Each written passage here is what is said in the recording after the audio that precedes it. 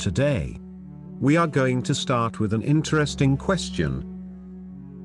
Is there a way to explain why some things are cool? Probably not. Being cool is one of those things that is hard to describe. Almost like something that can't be explained, but it can be known. But one thing is certain. You always know it when you see it. And that is precisely the case with this machine. It doesn't have anything spectacular. It looks to be an easy and simple project. The colors are way far from being flashy. In other words, it has nothing to make it stand out from other projects. Except one thing. Every time I look at it, it simply looks very cool.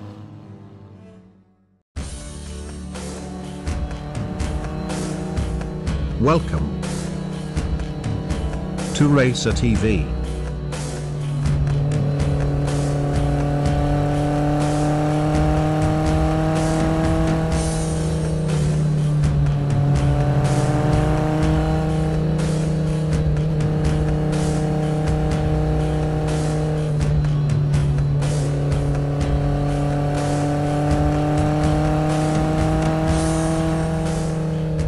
Just like I said, this is what I call a very cool project. Even though it has nothing that distinguishes it from other projects, this bike captures our attention. It may seem like a contradiction, but that is precisely why I said it is hard to describe the reasons that allow something to be considered cool. Nevertheless, let's try to find out by studying the builder's choices on this beautiful cafe racer. Contrary to what you may be expecting, this is not the work of a professional builder. It was built in Germany by Sebastian Happ, who is also known as Basti. There is an interesting story behind this project. Sebastian was always interested in design and technology. Professionally, he works for BMW on research and development. No, not with motorcycles.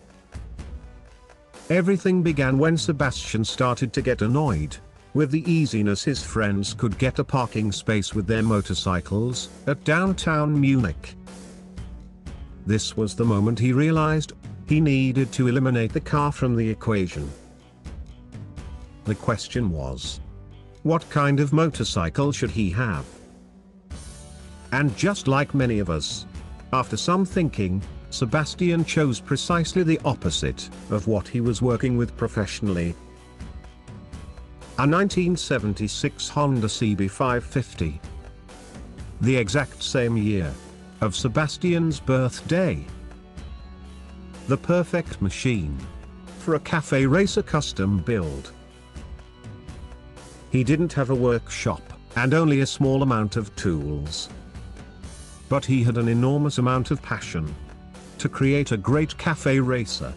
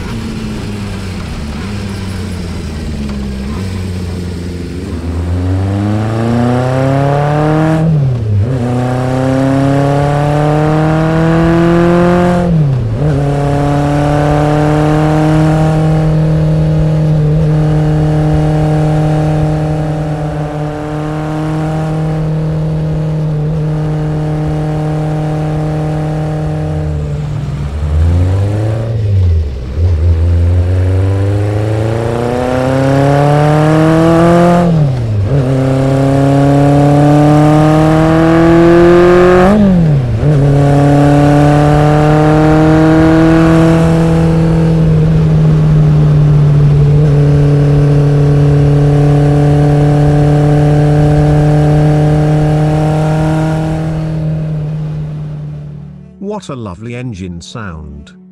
It is very hard to capture it on camera, without the wind noise. But fortunately, Sebastian did a great job with all the recordings. So, returning to this project's story, after Sebastian got all the required tools, and with the help of some friends, he found the right place to build this Honda. His own house cellar. It may even be an unorthodox place. But what is certain is it worked beautifully. Sebastian's initial plan was to build a cafe racer just as clean and simple as possible, and bring the original cafe racer flavor to a more modern and sleek style. And I think that is precisely what he achieved. So simple. And so beautiful. I know some of you are going to say something like, "Hey, how are you going to ride it in the rain without the mud guards?" And I will start answering with another question.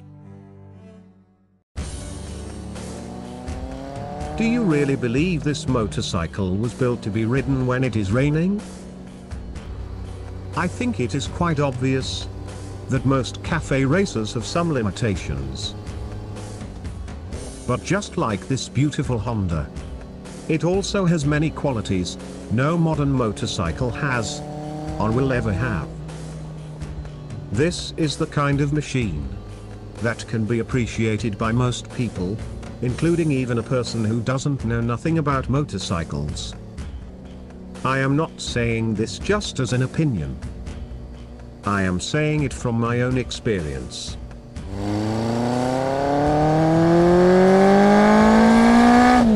Anyone who rides a Honda like this one simply can't go unnoticed. And this leads us to the initial question. Is there a way of making things look cool? Well, on this particular motorcycle, I would say it is all about the right choices. If you look carefully, there is absolutely nothing on this project that is trying to grab people's attention. And at the same time, there is nothing considered as fashionable among most of today's custom cafe racers. Sebastian respected all the chrome and polished surfaces, and allowed them to play their part, as in a real vintage motorcycle. He only changed the essential, like a custom seat, a shortened rear frame structure, LED rear light and blinkers, a rear set of foot pegs, the exhaust, and the clip-ons. These are the minimum and essential changes to reach a cafe racer from a Honda CB550. But the way Sebastian made them also makes a difference.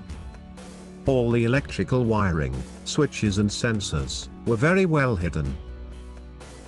The rear sets were made in a CNC milling machine.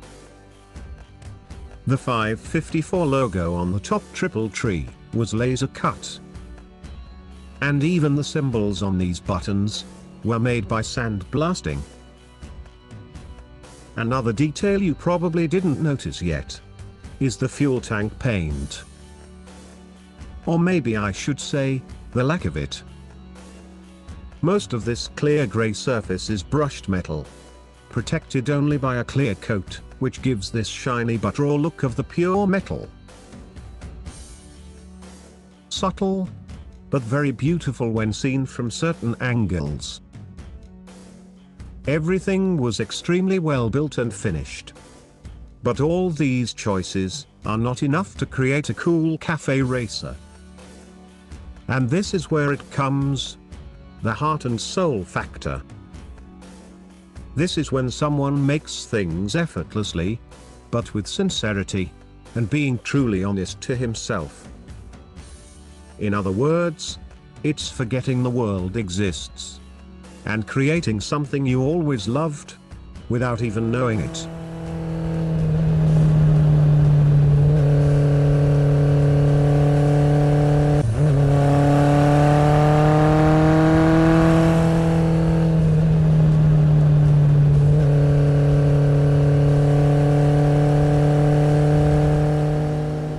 And how can we know that Sebastian thought about all this during this project? Simple. Because he invested all his effort on this build, without even having a motorcycle's driving license. Besides that, this Honda really looks very cool, right? And this can only be achieved with heart and soul.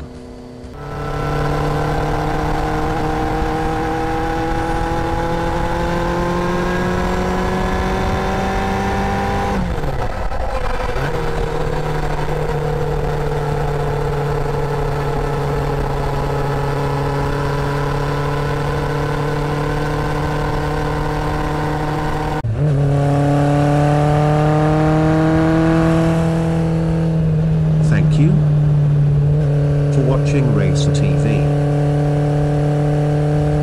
And as always, I hope to see you on the next video.